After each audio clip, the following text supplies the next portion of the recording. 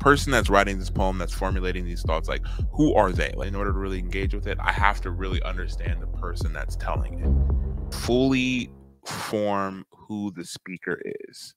And I'm saying that, and I think, a lot of the work that I do, I'm doing like perspective pieces, and so, like, I'm personifying this person or this, you know what I mean? Like, and so I think it's especially helpful in that regard. But a lot of times, even if you're writing from your own perspective, it's like a lot of people don't have a very clear distillation of exactly who they are, what feelings that they have. And I'm not saying like on some ethereal level. I'm saying as far as like who is the person that's writing this poem, that's formulating these thoughts, like, who are they? After you've done this work here, you've already created, you've written the title, you've gotten your first line, or even like you've written your title, and now you're thinking, okay, uh, to really engage with this story that I'm telling, or like in order to really engage with it, I have to really understand the person that's telling it. If you're doing like a persona piece, for the piece to feel really lived in, you really want to try your hardest to disconnect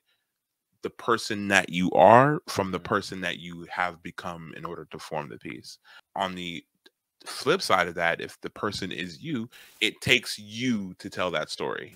I think what a lot of poets do, they kind of they have these kind of generalities that aren't necessarily coming from lived experiences, but are coming from things that they absorbed from either this poem or this story or this story or this story, and it's not necessarily them, it's not necessarily authentic. And you might not even really recognize that you're doing it, but I think that kind of stems from you not really fully forming exactly who this speaker is. It can come off like super preachy if you're getting too, vague and vast on your ideals and being like, this is just the thing that it is. I'm like, how do you know? How do you, as the speaker in this poem, like, what? I'm not trying to ask, all these other references. I'm asking this specific speaker. And if they got down to the specifics, if they got down to the bones and the flesh that like they are as a person, I think that a lot of times you create something that is much more authentic. Right, and you don't even need to necessarily explain all of the nuances of the Yeah. speaker in the poem, but I think you want to kind of have an idea a little bit about them. For the moment, momentarily, you kind of putting yourself in that space.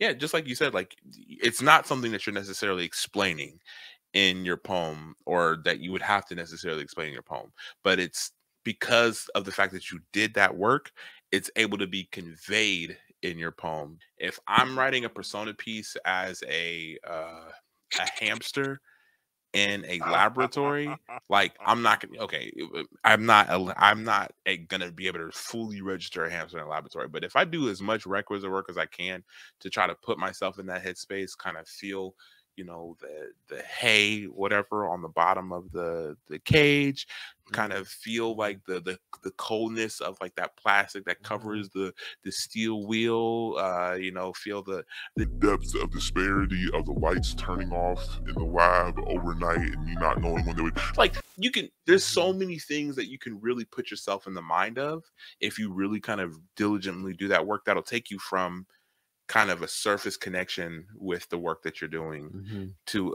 a deeper connection with the work that lends itself to a little bit more authenticity. I think it also helps you get a better understanding of the motivations for your character. Like, why are they doing what they're doing in your story?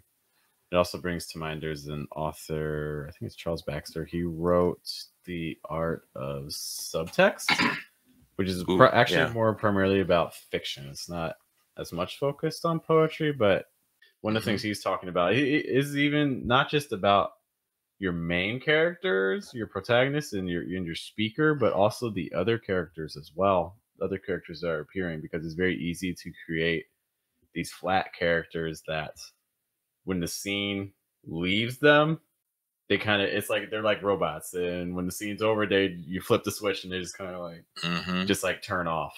Yeah. Whereas, like, I think the example he gave was like, for instance, let's say you have a character who's working in an office, and they come into the office one day, and one of the side characters, not a main character, you may only have like them appear in a couple scenes, but the main character walks in and sees the side character digging a hole in their cubicle. And it's like, what? You know, because it's like a weird thing, but it Yeah. shows that the side characters also have their own motivations. They have their own worlds that they're inhabiting too. Everyone else that's appearing, everyone has their own motivations, you know, and the more that you can make that come to life, I think the more it can make whatever you're working on also come to life too.